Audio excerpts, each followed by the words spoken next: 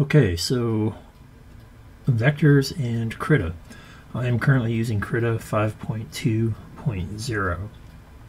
What I'm going to do is go ahead and create a vector layer. So this is my layer panel down here on the right. I'm going to click on the little arrow that's right next to that plus sign to bring up this menu, and I'm going to select Add Vector Layer.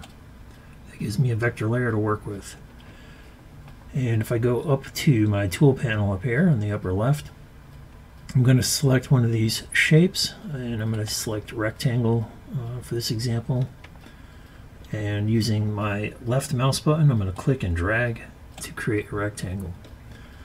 And you'll notice that I have red in the center with a black outline. That's because if you look at the tool options, I have the fill set for foreground color and the outline set to brush background color. Okay, which means it's going to create a line based on the brush I'm currently set at. So you can see the brush I have right now is set to a 5 pixel size.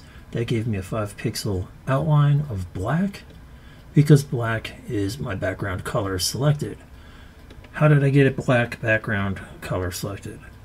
Well, if I go over to my color palette over here and right click, I can select what my background color is.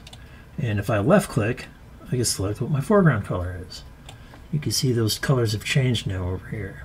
So now if I create a rectangle, I have a red outline with a white center.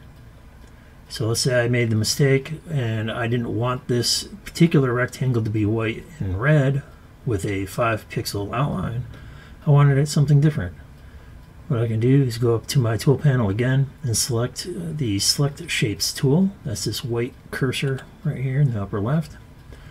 Use that to select the object, which is the white rectangle with the red outline, and then go to my tool options. Now on the tool options, you want to make sure you select the line. Okay, so by default it'll be on this far left side, which is the geometry options. You want to select the stroke options right here. And I can change this now to be non-existent. Okay, so I clear that out. I can select the solid color fill, which gives me my solid red outline, or gradient fill, which you can see gives it a gradation, and that gradient is dependent on the different presets that you have available. In this case, we're just going to keep it to solid. And you want to change the color here, so you can change it right here by selecting one of the swatches, or by going down to this color swatch panel down here, which you can edit to your liking. Or again, you can just, with it selected again, right click and drag in this sample panel up to the top right to change it.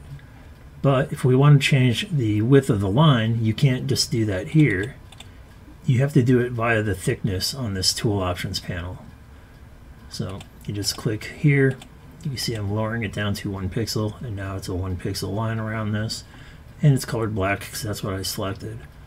And if I want to change the fill color, I can either left click on this upper right tool panel, or I can go to the fill tab here, and you can see it has a little paint bucket in it, and select the color from here.